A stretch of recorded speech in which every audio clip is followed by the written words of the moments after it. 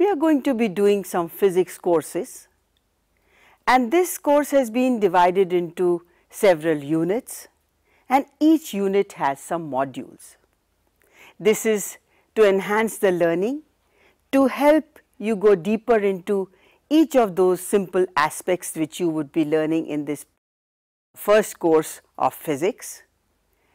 And what you need to always remember is that physics is everywhere. All around you, you see so many things happening. And if you go deeper into why anything is happening or try and explain anything, you require physics. Whether you are doing some work at home, or you are doing some work in the lab, or you are a scientist, or simply an ordinary person, you still require the physics, whether you call it physics or not. In the physical world, you do a lot of measurements. Sometimes you have to make a direct measurement, much like the one you are used to in doing in school, like measurement of lines, angles. I want to take measurement for the distance from here to the moon. Now, for that, you do not have any kind of direct measurement. So, indirect measurements would also be involved. This will help you see the scope of learning physics, how much you can do with whatever you have around you. Whether you choose to do science later, whether you want to become a scientific researcher or otherwise, such things will be always around you. You will need to realize that physics is required for construction of a home, to keep things properly on your table, to be able to put things in your bag, and to be able to take your cycle along a road. So many things, everything needs physics, and very precise measurements are there. Can you think about this, that a surgeon who is performing a surgery in an operation theatre has a whole bunch of arrangement of apparatus. He chooses a particular blade for a particular incision, or he decides he will use a laser beam, or he decides he will do it in any other way. The precise measurement required by this scientist doctor is so necessary that if he did not do that, then he would probably make a mistake. And you do know that some people are not allowed to make any mistake in their calculation. How many mistakes is a pilot allowed when he is flying the aircraft? How many mistakes is a surgeon allowed when he is operating on somebody? Your answer would be 0, because you don't want any errors taking place. And therefore, you have to carefully see that if you are using an instrument, what kind of measurements it has to be doing and what kind of precise work you need to do from it.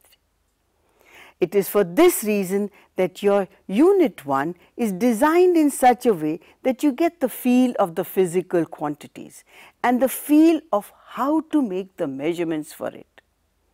You must have heard of things like this. Oh, this is human error. Human error, as we just said, for pilots is 0, and for the surgeon who is performing an operation in the theatre, obviously there is 0 error there. Then who is allowed these errors? Sometimes when day-to-day life, you can make a slight allowance. If a person who is a tailor makes a slight mistakes and makes your shirt a little loose, doesn't matter. But if he makes it tight, then you will say that this is not even fitting me. You wasted my material. So it is in that context that you also need your tailor to be measuring accurately. So the 0 error of the measuring instrument, the least count of the measuring instrument, all these things will lead to make you understand how precise you should be and how precise you can get by using a particular instrument. Now, in physics, all measurements are not very big. They can be very, very small. Like you may require to find out what would be the diameter of a molecule. Why would you need something like that? Because you are studying its properties. And if you have recently seen, the recent research is showing that the material is being made 1 molecular diameter thickness. And that is why your mobile phones are becoming thinner and thinner.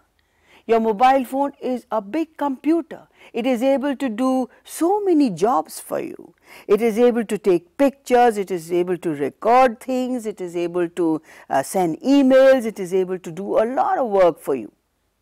And that is why its storage capacity and this and that, if you add that up, it is a big computer. And that is getting thinner and thinner because the materials that are being used to make it are becoming thinner and thicker. And therefore, you will realize that you need precise measurements for very small values also. One kind of instrument cannot do the job for all. So, you have multiple types of instruments, multiple ways of calculations, multiple ways of using your calculations, extrapolating. The meaning of extrapolation is that if this is happening and if the rules are to be followed, then this should happen for other values as well. And that kind of work would also be learnt in your physics course. Because it is the basic course, you will be doing things very simply or in a simple manner, and this will help you realize that the basic course is necessary in much the same way as a child who comes to school needs to learn alphabets or needs to make up simple words, needs to increase his vocabulary so that in turn they can use it for useful purposes. So, enjoy your physics course and learn how to make significant measurements and use them, and learn how to make graphs. Enjoy it so that you can do innovation and creation and make it better for the society.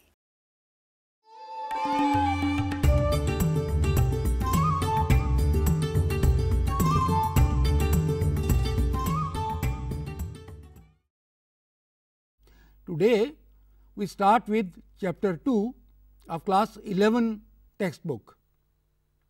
We have chosen some key concepts from this chapter and we shall deal with them one by one. Today, we deal with SI system of units.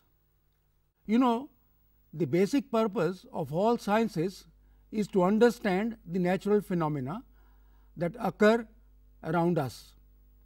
Another purpose could be to use this knowledge to modify some of these phenomena to the advantage of mankind. For example, if you can understand weather, then we can use it sometimes for our purpose. We can modify it and use it for our advantage. Among all branches of science, physics perhaps is the most fundamental. It is a foundation on which rests the structure of other sciences such as chemistry, geology, astronomy and biological sciences. In science, as you know, in physics in particular, we wish to make as precise measurements as possible. Several times in the history of science, precise measurements have led to new discoveries or important developments. Look at this example.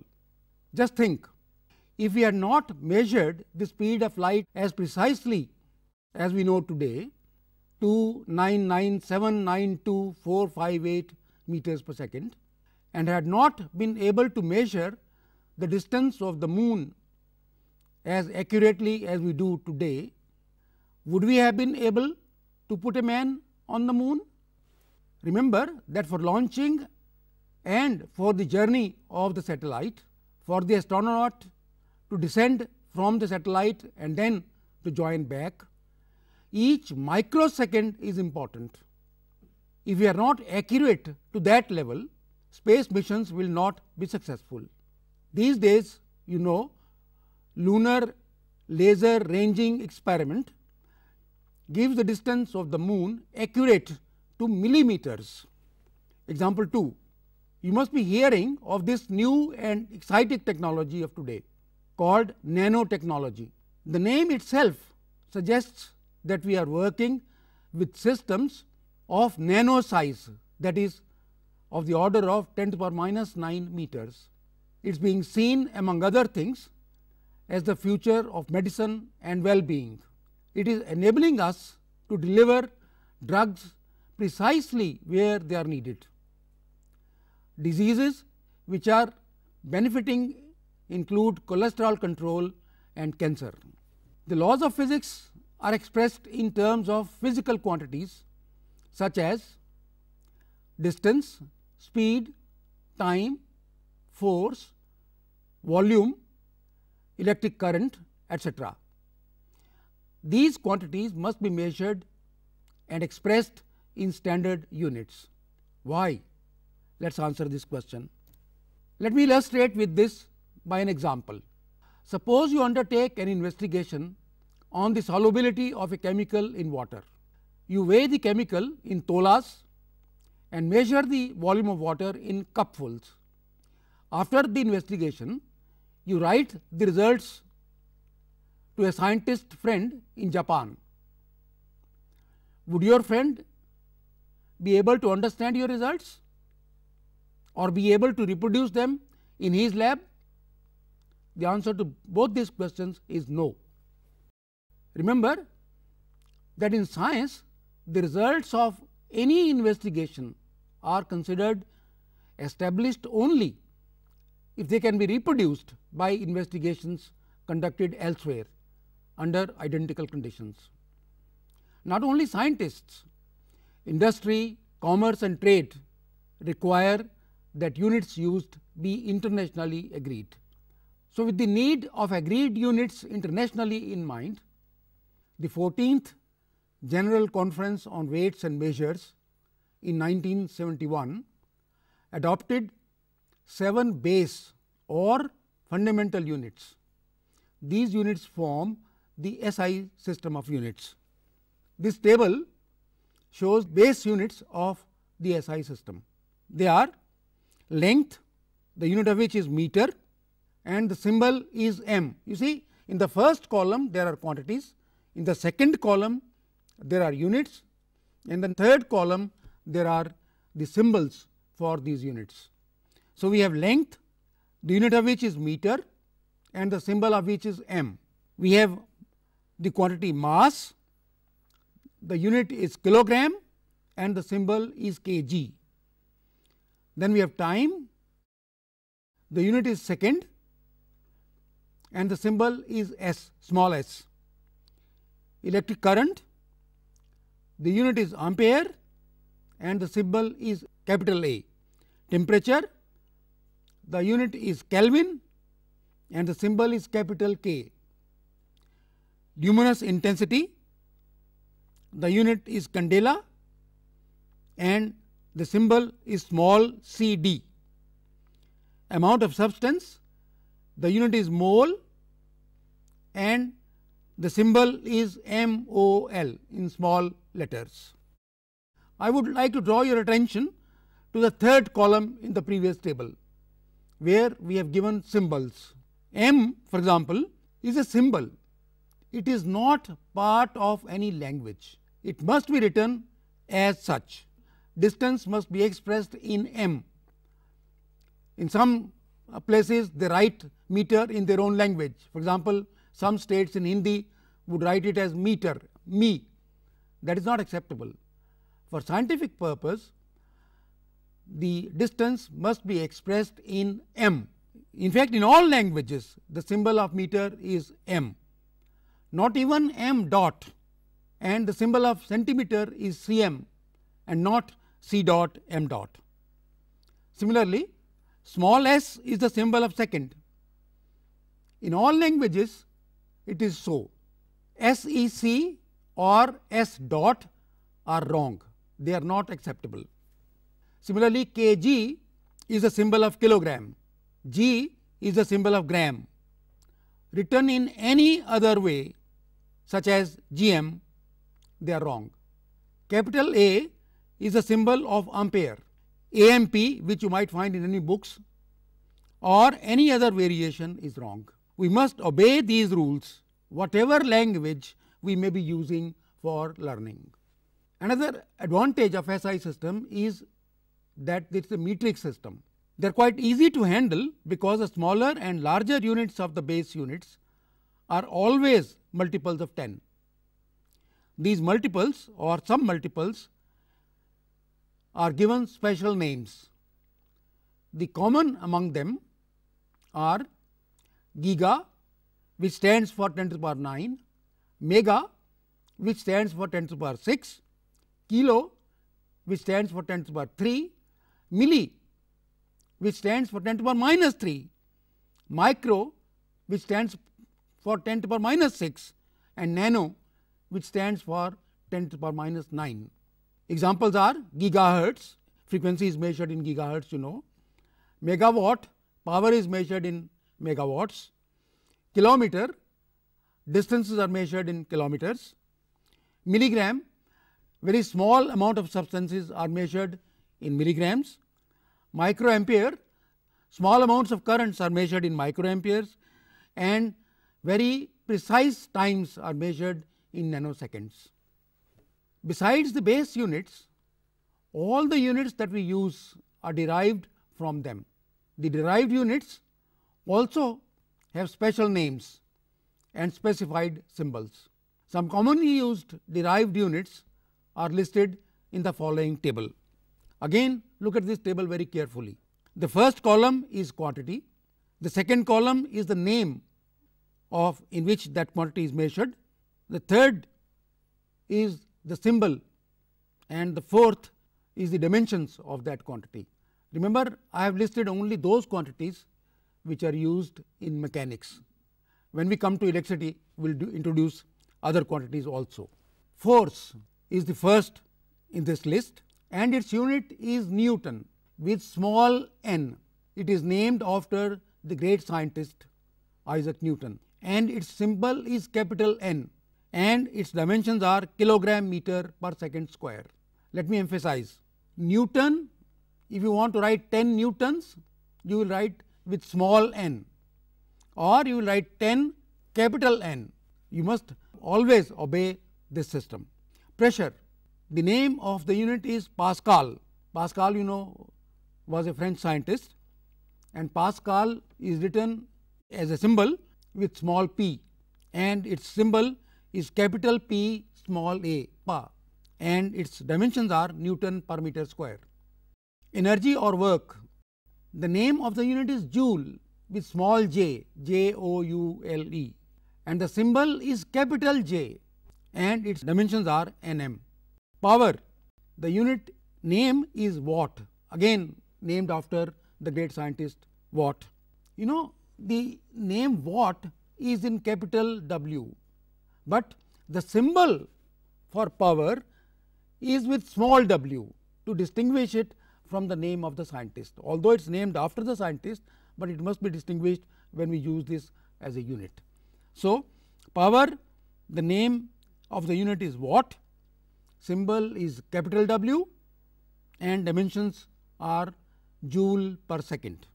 Let me emphasize once again the correct usage of symbols. 10 capital N or 10 Newton with small n for force are both correct. Any other variation is wrong. Similarly, for work, capital J or joule with small j are correct. For power, use capital W or watt with small w.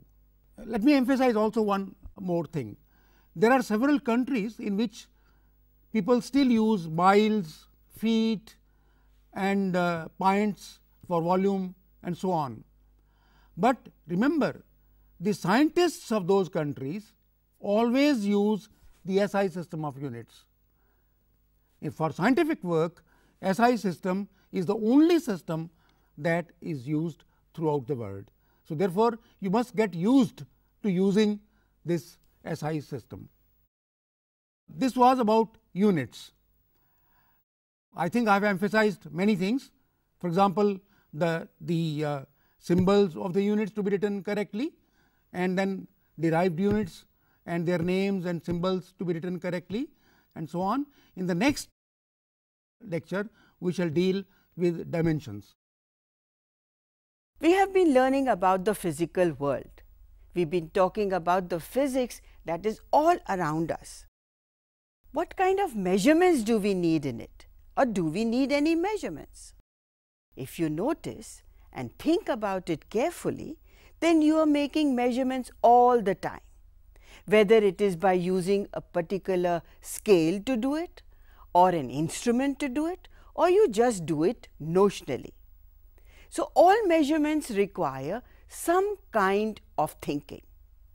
Now, these thinking episodes are not going to be useful for everybody else. So, when we take a measurement, we require certain rules to be followed so that it is acceptable and usable by everybody else. So, let us see what we need for units and measurement. You will recall, what are standard units? A standard amount of a physical quantity used to measure similar quantities.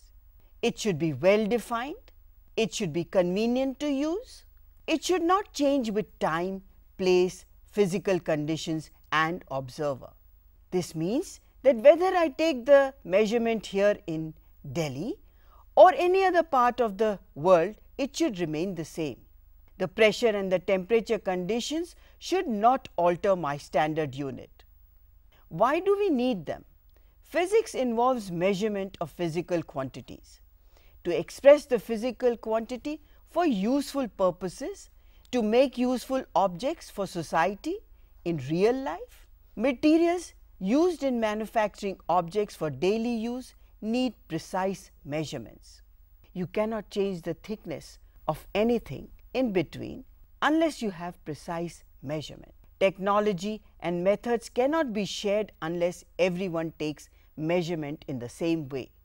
What are fundamental and derived units? The physical unit, which are unique and basic to describe a physical quantity and cannot be further simplified. Units of mass, length, time, electric current, temperature, quantity of matter, which is the mole, and luminous intensity are fundamental units. Derived units are units of all other physical quantities that are expressed in terms of basic units. For example, unit of area, unit of force, unit of impulse, etc. What is SI unit? A complete set of units applicable to all kinds of measurements. SI stands for Systems International of Units, which is the French equivalent of system of unit. It is universally accepted since 1960. It is based on 7 basic units and 2 supplementary units. 7 basic physical quantities and their units are: for length, the basic unit is meter and the symbol is m. Notice it is only a small m.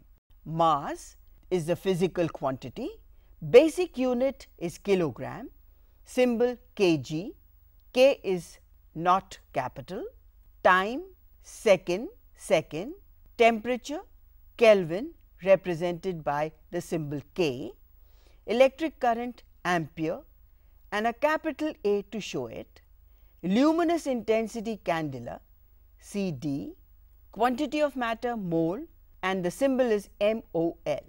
2 supplementary units are plane angle, which is measured in radian and the symbol is rad. You must have been using degrees for it, that is also there, but in scientific notation the degrees need to be converted into radian. This is a representation. A, B, C are the 3 angles mentioned there. These are mentioned in degrees, 90 degrees for A being less than 90, B being greater than 90 degrees, C is equal to 180 degrees. They would need to be expressed in radians should you be doing scientific work. The second supplementary unit is solid angle, which is steeradian, represented by symbol SR, and it belongs to a spherical system in which from the center you can imagine a conic section which is having an area of r square, if r is the radius of the sphere. So, the angle subtended by that area on the surface at the center is 1 steeradian. Why is SI system coherent set of units? It is a system of units based on fundamental units, and units of all physical quantities are derived from it. So, all of it works from the base units to any unit that may be required. So, it is coherent set of units. Units of acceleration, force, density, electrical energy, etc. can all be derived from the 7 basic units. What is the advantage of SI units? SI system is a coherent system of units. SI system is a rational system as it uses only one unit for a physical quantity. SI system is metric system, so multiples and submultiples can be expressed as power of 10. SI system is internationally accepted, so uniformly used by people of all the countries. So, that becomes simpler whether you take a measurement here in India or anywhere else. Guidelines for writing SI units in symbols. SI system is used internationally. There are rules to write the symbols so that there is uniformity. Rule number 1. Small letters are used for symbols of unit like kilogram, kg and not kg with a capital K, meter as small m and not capital M. Rule number 2. Symbols are not allowed to be followed by full stops. Rule number 3. The initial letter of a symbol is capital only when the unit is named after a scientist, for example, Newton or Joule. Rule number 4. The full name of a unit always begins with a small letter, even if it is named after a scientist. That means, if you are saying force is equal to 50 Newton, you would write 50 and Newton starting with a small n, or else you put a capital N to represent the Newton. Rule number 5. Symbols do not take plural form. So, you cannot say centimeters, meters. Physical measurements and how to report results.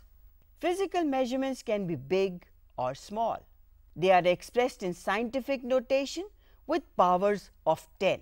Scientific notation and the prefixes are used to simplify measurement, notation and numerical computation, giving indication of the precision of the measurement.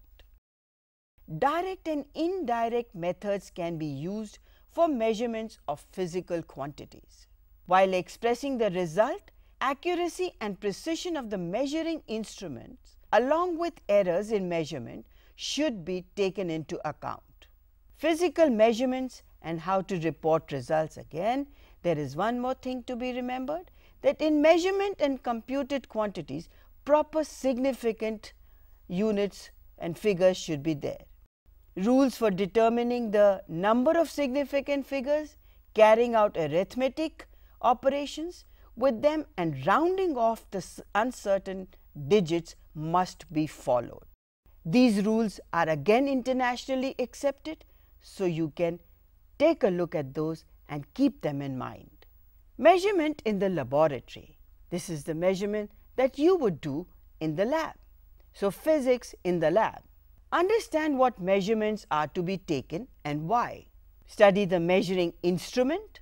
Even if it is a scale, study how the markings are. This scale could be reading less than 1 millimeter. You could use a thermometer. Take care of the readings that you would take from it. Find the least count and range.